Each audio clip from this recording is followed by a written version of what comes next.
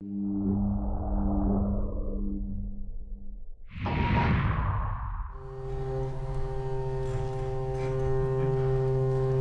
parents must have spent most of their time writing to their children, if any spare time that they had, because there was a letter for me from my parents when I got to London.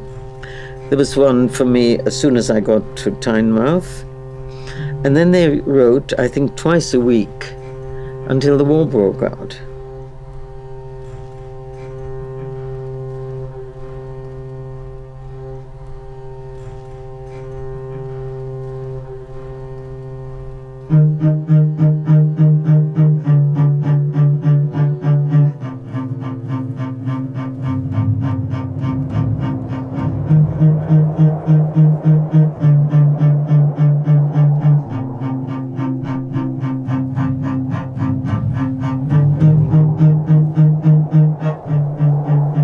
They sent letters to neutral countries, to people who they knew in neutral countries.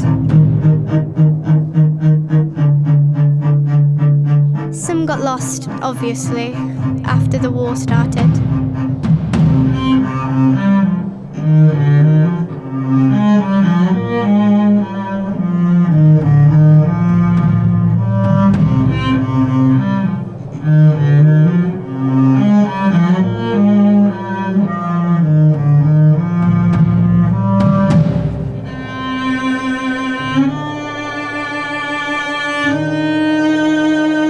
We don't know how many letters got lost.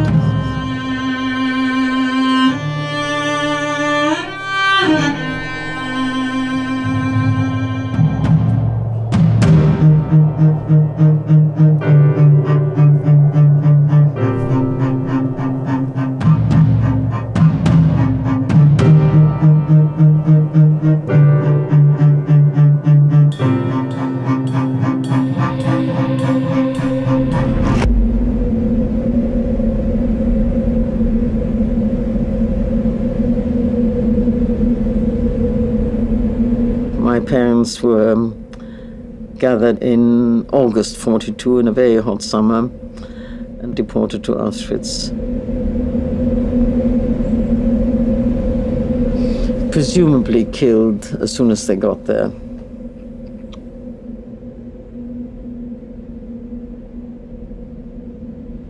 If I hadn't had those letters, I wouldn't have known, you know, how those first years of the war had been.